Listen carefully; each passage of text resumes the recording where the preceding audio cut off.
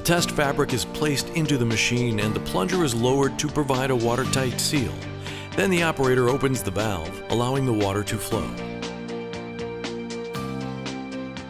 The actuator is turned on, raising the arm and causing the water column to rise.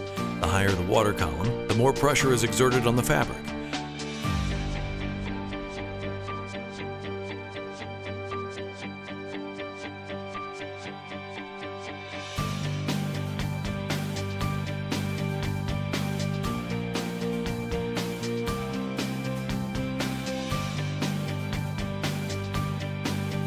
Here you can see the underside of the fabric.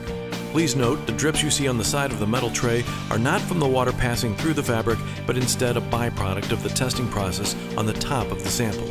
It is not relevant to the test itself. Toward the end of the test, a look at the fabric shows small beads of water forming and consequent drips. At the moment in time when 3 drops of water appear on the underside of the fabric, the corresponding height of the water column at that time is measured. In this case, it is 33 inches.